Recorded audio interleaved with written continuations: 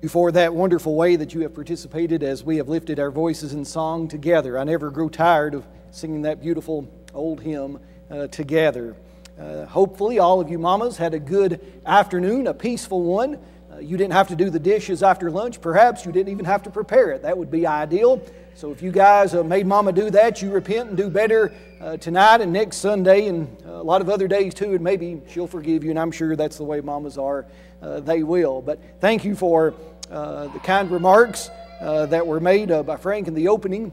It's not because of the preaching that this preacher did, but it's because of the message of God's Word that we hold up the truth of His gospel, and we want to continue to proclaim it no matter what our world says to the contrary. And so your encouragement and support in my efforts to do that are always so very meaningful. So thank you to each that were so kind to give compliments to that regard or encouragement to that end. Tonight you see on screen big words. We want to take the third Sunday night and look at some big words that the Bible gives us. And anytime you're trying to impress people, sometimes you just try to keep a big word in your back pocket to throw it out there to folks. Now that can backfire on you for sure, and even sometimes using the very simplest of speech can go a little bit off track. Brother Paul Rogers preached for many years in Centerville, Tennessee, and he told in his bulletin one time when he was, I guess, a younger preacher, he had been given some sort of award by a civic organization or something of the sort. I don't remember the exact details, but he said, I was sitting there as they were making the presentation, that they were about to hand me a plaque or some other item to show the award that I was winning, and I was just rehearsing in my mind what I wanted to say, and I wanted to say, I do not deserve this, but I accepted humbly, or something to that effect. And he said, I got up and I was so excited. He said, I certainly deserve this, and I'm not thankful at all for it. And he said, I didn't even catch myself. And he said, everyone's face just kind of looked funny, but that's the danger you run in being a public speaker. Sometimes you can well insert your foot in your mouth. Sometimes mine goes all the way up to my knees. Here's a big word for you tonight. You can impress your coworkers tomorrow if you tell them that your preacher talked about hippopotomonstроsis quip pediliophobia. You say, well, what in the world is that? It's probably what you're suffering from tonight, a fear of long words. That's actually a dictionary entry for that idea. And there's, I think, 34 characters or so in that particular word. Well, the Bible has some big words. We've already looked at some of those big words to this point in the year. Tonight, here's a big Bible word. It's an old word, not used really often outside of Scripture, but it's found within the pages of God's Word several different times. The word is chastisement. What in the world is that about? Chastisement. Well, really, that's the process by which you might be chastened. That's a word as well. Now, chasten, there's a C there. It's not the same English word as hasten. Hasten means to hurry.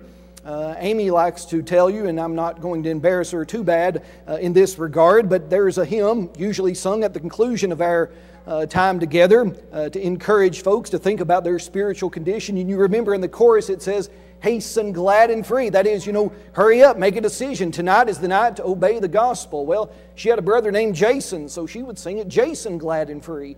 Well, that's kind of this same idea. This isn't Jason, this isn't hasten, this is chasten. Well, what does the Bible have to say about this word chasten or chastisement? Chastening itself, or the word that Brother Elon used in his prayer as he prayed for our time together tonight, the word discipline. What does that mean? Does it conjure up images like this of maybe having to put your nose here? The little guy's not in the corner, but he's just got his nose, I guess, against the wall. Maybe he's misbehaved in some way. So what are we talking about? Are we talking about a correction? Or are we talking about, a sort of punitive discipline that is going to be punishment of a sort? Is it a good thing or a bad thing? How do you define it or understand it? Well, amazingly, the Bible, as it uses the term in both the Old and the New Testament, doesn't provide us at least a definition that is exact in the sense of the Bible says now discipline, and here's what discipline is meant to convey or be understood as being. It doesn't have that. Instead, we can just pick it up from little bits and pieces of what the Scripture uses to describe aspects of this word that will hopefully help us tonight. So I invite you to follow along. Now, you see the dad here, he's helping his child learn how to ride a bike. Now, you say that's not related to chastening or discipline, but really the Bible word is probably more akin to that idea of some guidance, of trying to learn some skill or to have some end goal in mind and to have someone alongside of you to try to help you. Any of us that remember riding a bike, hopefully you learned it with a parent, dad or a mom, maybe an older brother or sibling or a good friend that for at least those first few attempts they were by your side. And they would help you, and you'd begin to get wobbly, and they would be there to steady you and tell you to keep pedaling. And as you learned to pedal and your balance improved, very soon you were able to do it on your own.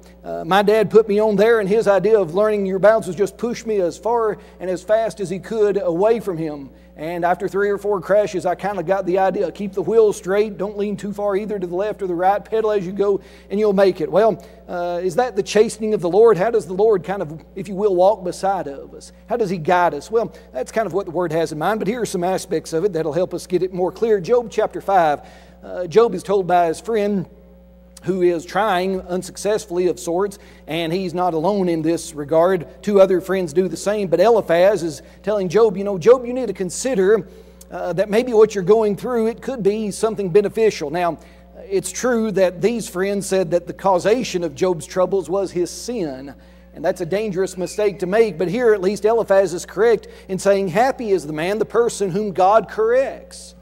Now, Job didn't really need correction per se for a specific sin.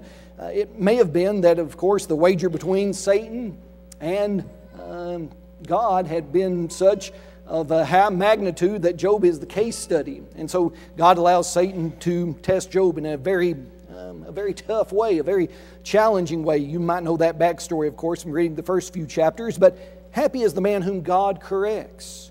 Therefore, do not despise the chastening, there's our word, of the Almighty. This is an old concept. It's thought that Job may have been a contemporary of Abraham. There are some that suggest he might have even lived prior to the flood in another part. I know he's not in the genealogies mentioned in the early chapters of the book of Genesis. Might have been a contemporary of Abraham. We don't really know where he fits into the Bible story, but it's a very ancient idea. Don't despise the chastening of the Almighty, for He, here Eliphaz speaks for God, God bruises, but He binds up. He wounds, but His hands make whole. In other words, there is a purpose to the difficulties in life. And yes, tonight we're maybe skirting around the fringes. We're not going to hit it head on tonight, but we are skirting around the fringes of those questions such as, why do bad things happen to good people? You've asked that because you say, I'm a good person, I'm a Christian, I'm a child of God, and yet bad things come into my life or into the life of those that I love. And that just doesn't seem fair. We're skating around the same concept on how is there a good God who's all-powerful and yet evil exists. The problem of pain and suffering, good things happening to bad people and bad things happening to good people, I don't understand. We won't address that head on tonight, but maybe this gets us at least going somewhat in the direction of it. Deuteronomy chapter 8, Moses tells that second generation whose parents and grandparents had died in the wilderness, now you stand on the doorstep of the promised land. Now you can go in, but you need to understand this. As a man chastens his son, so the Lord your God chastens you. Now he's talking about that prior 40-year period in the wilderness.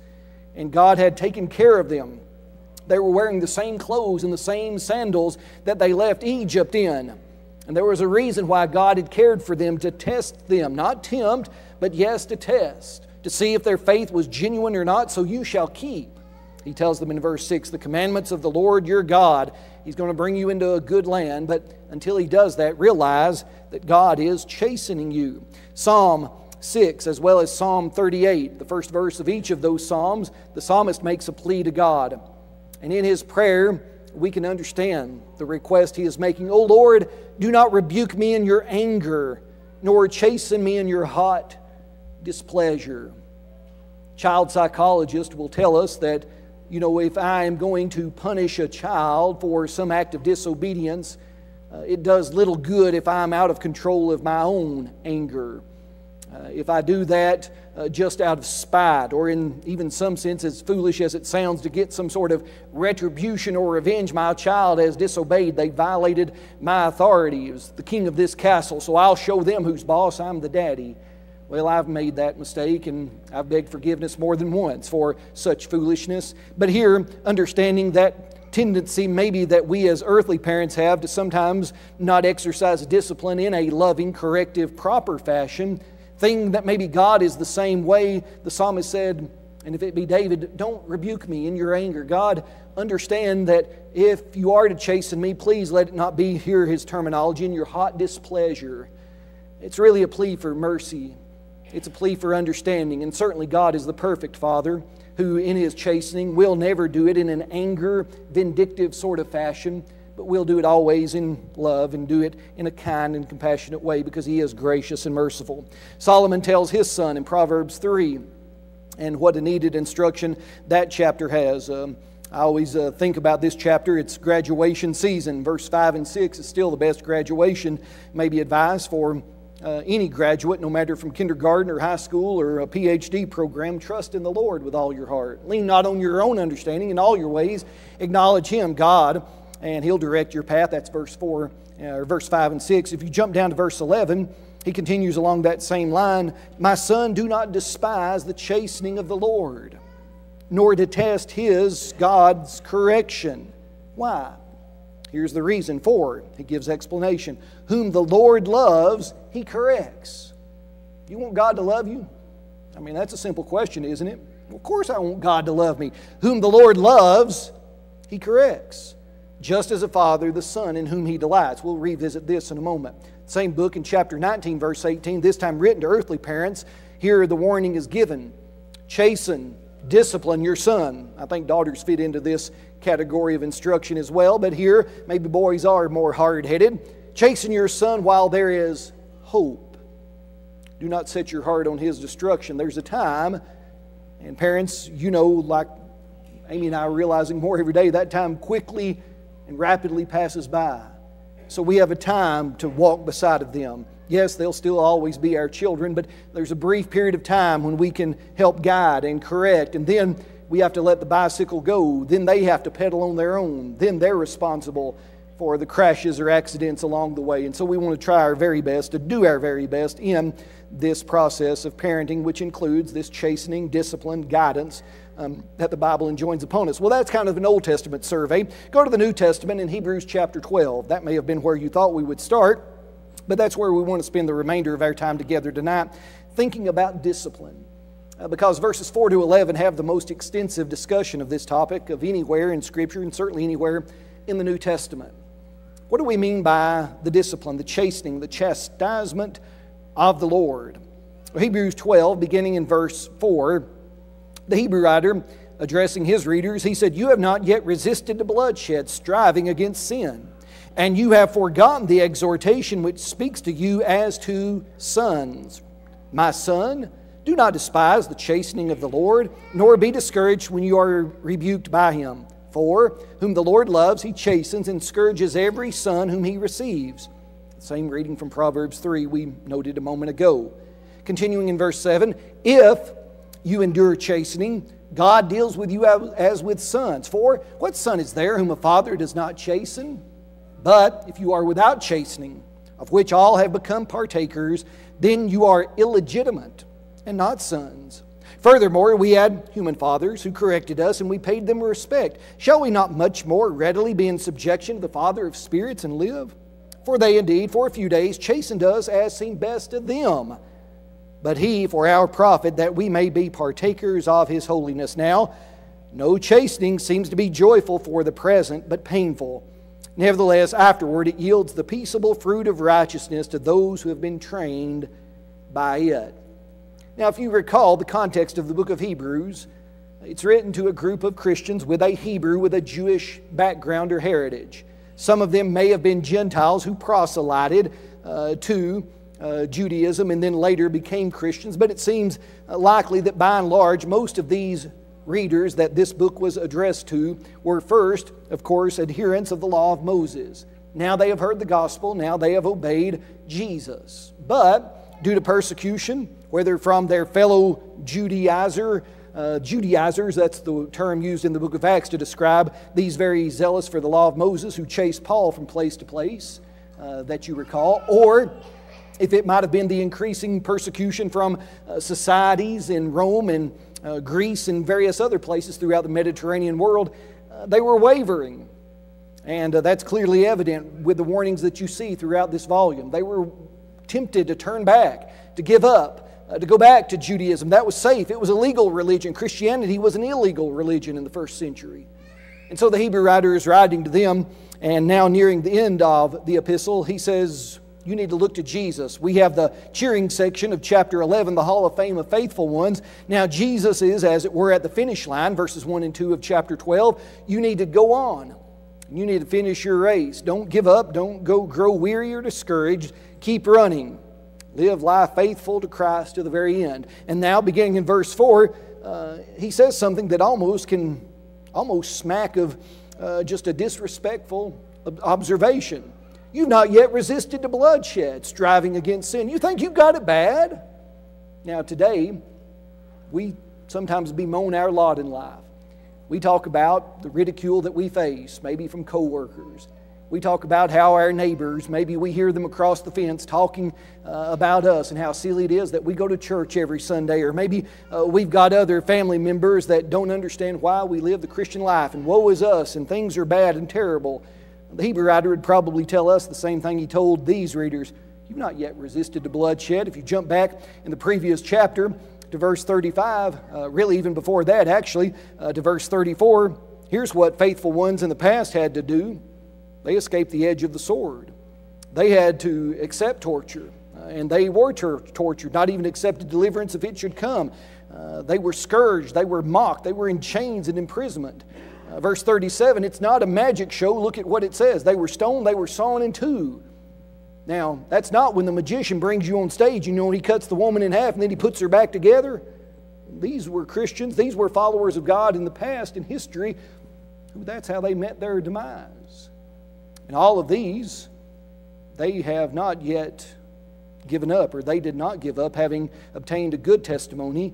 They continued on. So we should do the same. Now, within that context, then, our discipline by God, or our adversity that God might bring our way, or our chastening, seems to pale in comparison, to be quite honest. And the difficulty we have is probably assigning a value or assigning a correlation to exactly what is meant.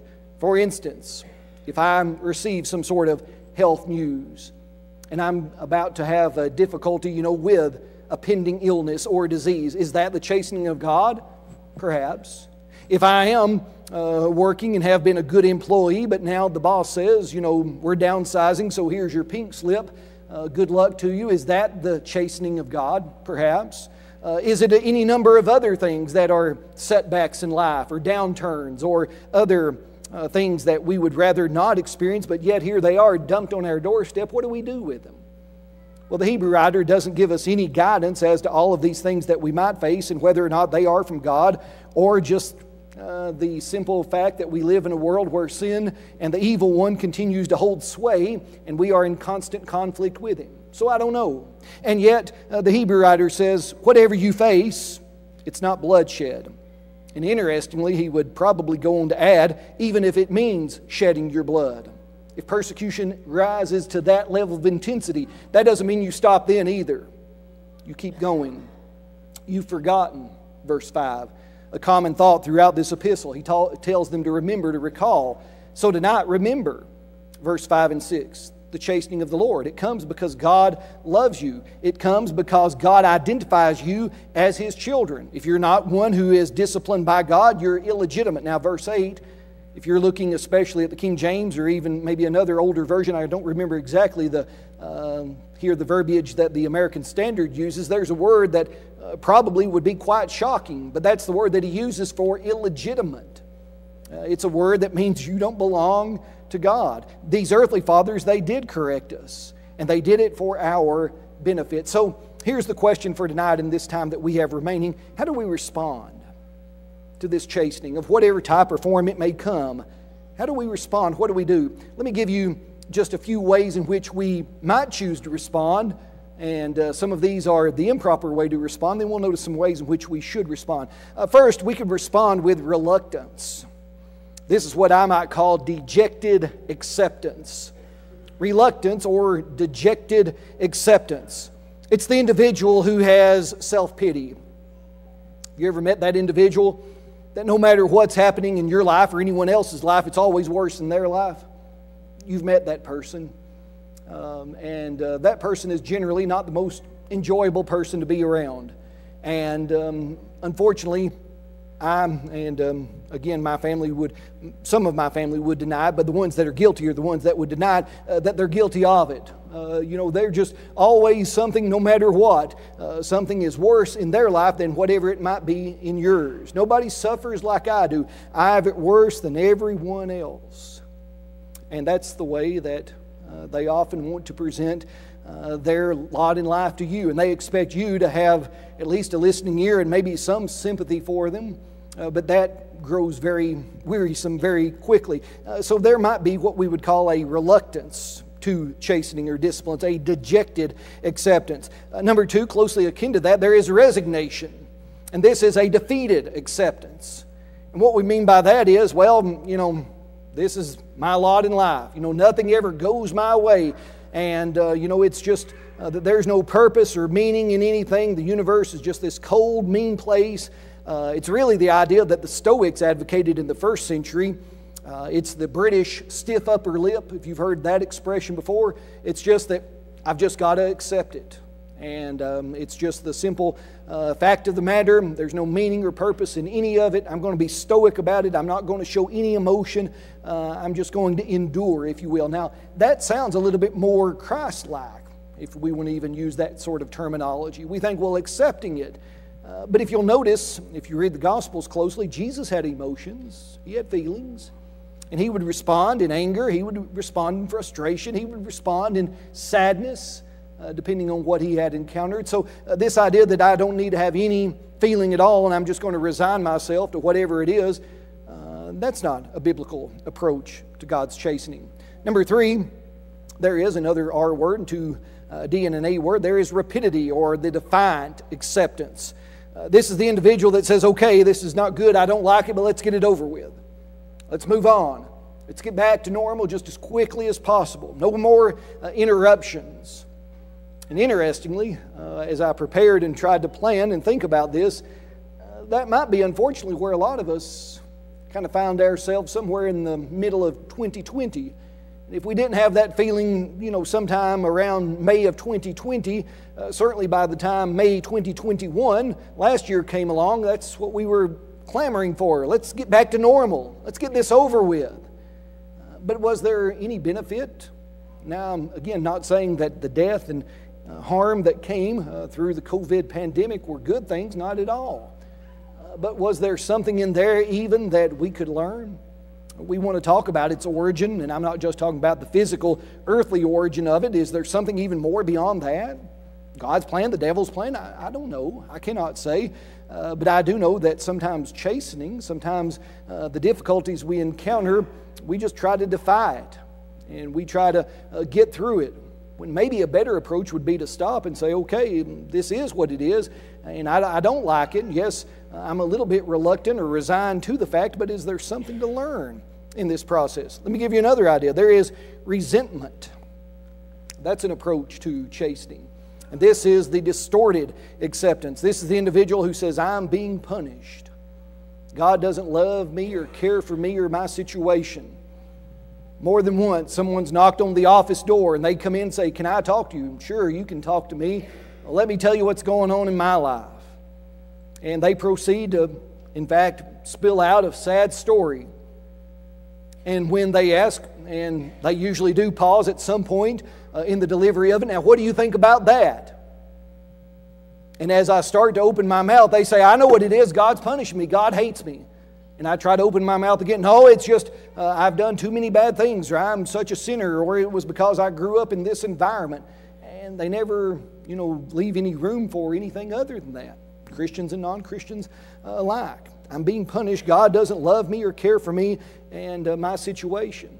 And clearly, turning to Hebrews chapter 12 shows that nothing could be further from the truth. God, yes, corrects us, and He loves us, and that's why He does what He does. But then there is, and this is where I would hope we would maybe kind of arrive at finally. And this isn't the maybe spot that you thought we would land, but here we are, rejoicing. There is delightful acceptance, chastening and discipline, delightful acceptance. That is that God loves me as His child. I know that. He is in control and helps and teaches me in all that I encounter in life. That's where the Hebrew writer tells you to come down. Look again with me, beginning in verse 7 of chapter 12. If you endure chastening, now that word for if you endure, that's the way the New King James translates it. There's a little bit of difficulty with how that should be rendered. Some versions say if you endure chastening. Other versions say enduring chastening. That is, that it's not a conditional sort of thing, but rather it's because you endure it that God deals with you as sons. Not a condition, but a cause. Dealing with chastening then shows God that you're willing to be His child. I know there are other things involved in faithfulness. We think of Christian duties and responsibilities. But what son is there whom a father does not chasten? Really, it's a matter of trust. If you're without this chastening, you're illegitimate. Again, we talked about that in verse 8, and not sons. We had earthly human fathers. They corrected us. Probably Mom got in on that action too. She did at my house. We paid them respect. Shall we not much more readily be in subjection to the Father of spirits and live? Now there's a concept there. The Father of spirits is the one that's in control, the one who guides our lives and has the capability not just to guide my life, but the universe and all of its workings. So that's much more significant than what my dad and mom did. They indeed for a few days chastened us as seemed best to them. Parents, take note of that. Have you ever felt like a failure as a parent?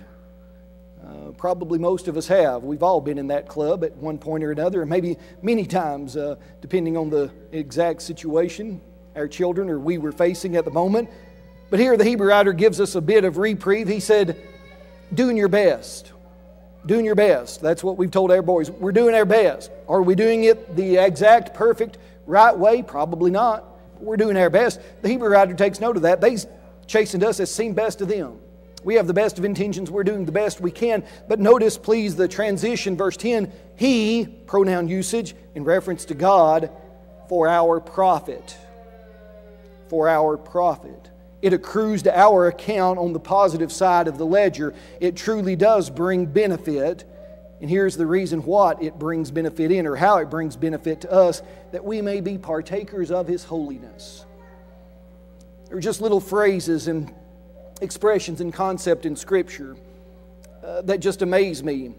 And I don't know, maybe you've had this same experience, just something that tries to find a lodging in your mind to try to wrap your brain around it just is impossible to do.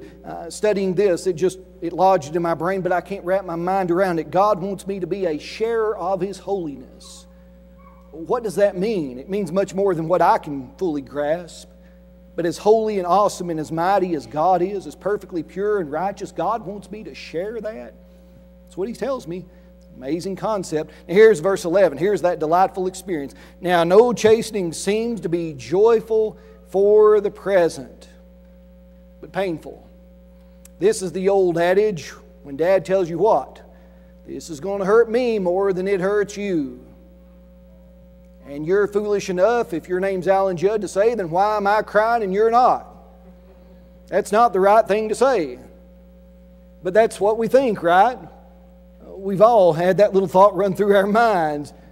Mom, Dad said this is going to hurt them, but it's funny, the switch or some other form of discipline, as we just typically relegate it to those limited expressions of correction, that's what happens. But here the Hebrew writer is much more broad in our understanding. No chastening seems to be joyful for the present, but painful.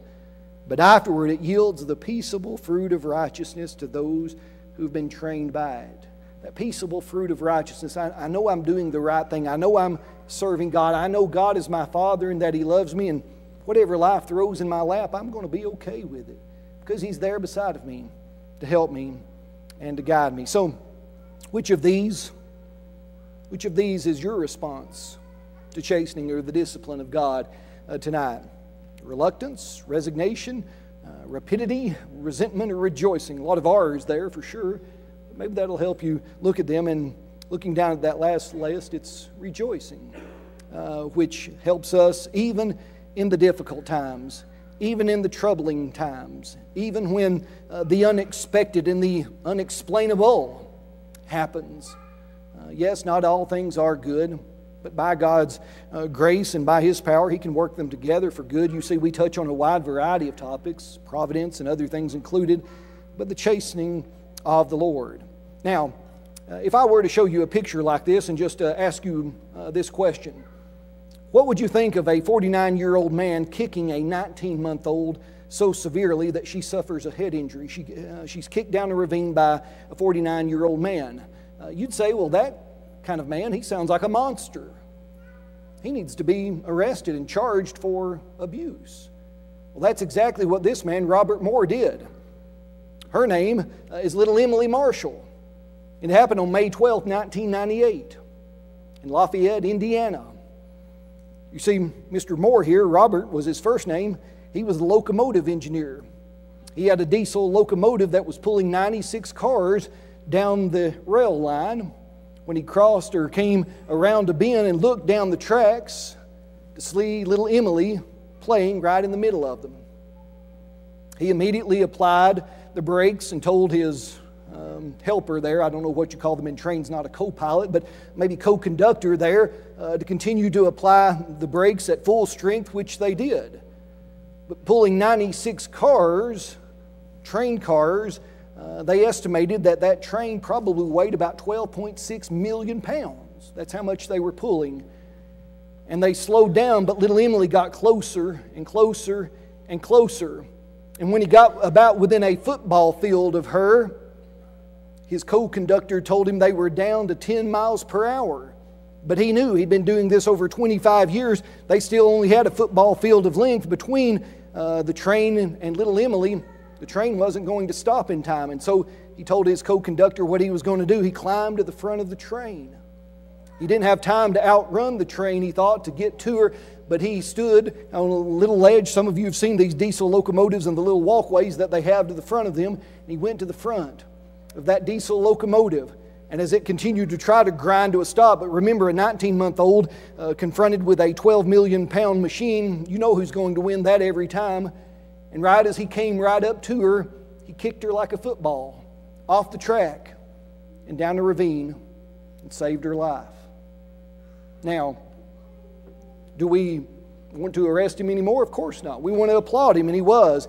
And here's the happy picture that was taken in a couple of days. Later, you can still see little Emily's abrasion there and her laceration on the top of her little head. She needed a kick to get out of danger. And I'm telling you tonight, sometimes God needs to give me a little kick to keep me out of danger. Sometimes God needs to help me have a little correction in my life. I always know how He does that and when He does that. What measure or means He uses to do that, I don't.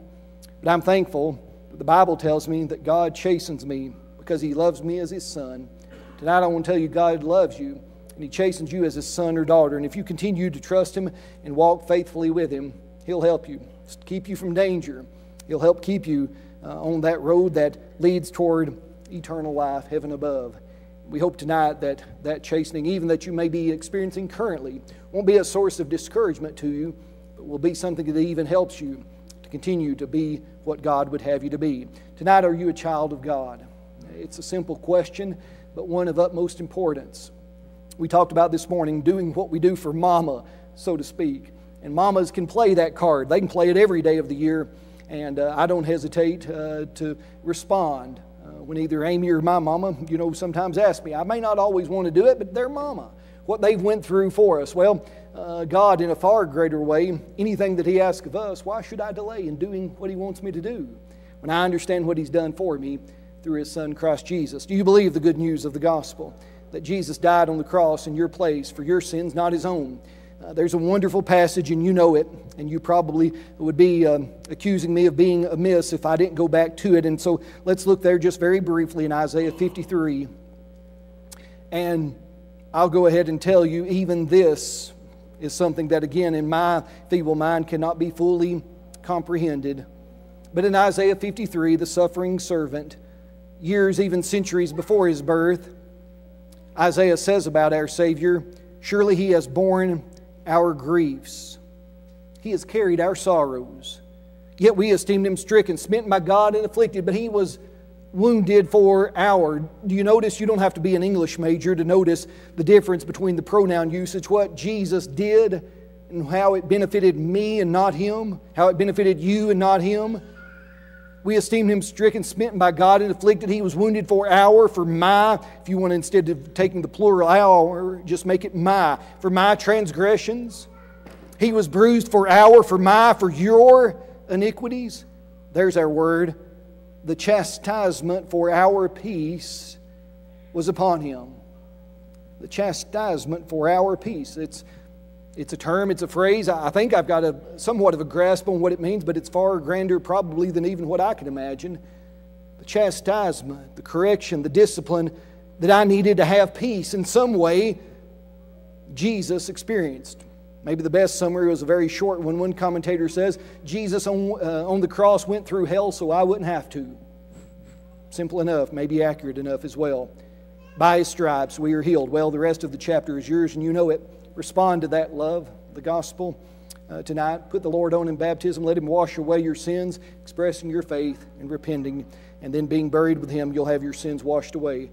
As a child of God, don't despise the chastening of the Lord. I don't know what it looks like in your life. If you want to talk about it, pray about it, we'll gladly do that with you. It may just be a heavy burden you're bearing, a discouragement that you're facing. But the Lord chastens those that He loves. And if you're not living faithful to Him, then use that chastening maybe even to say, I need again to walk in His love. We'll help you do that by praying with you this evening. Let us help you if we can. Come as we stand, as we sing together.